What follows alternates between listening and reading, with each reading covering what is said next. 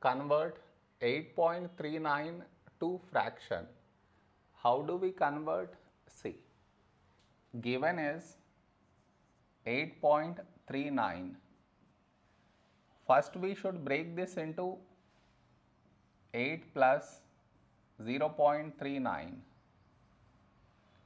Next, convert this to fraction over here. So 0.39. To convert this to fraction, for that we have to move this decimal after 1 2 numbers. To move this decimal after 2 numbers, for that multiply it with 100. Whatever we are multiplying in the numerator, in the denominator also do the same.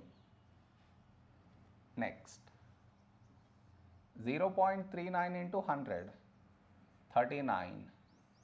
1 into 100, 100. This is the fraction we got. Now here,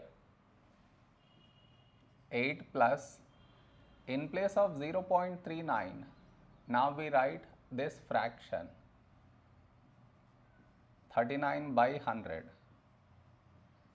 8 plus 39 by 100. In mixed fraction it is 8, 39 over 100.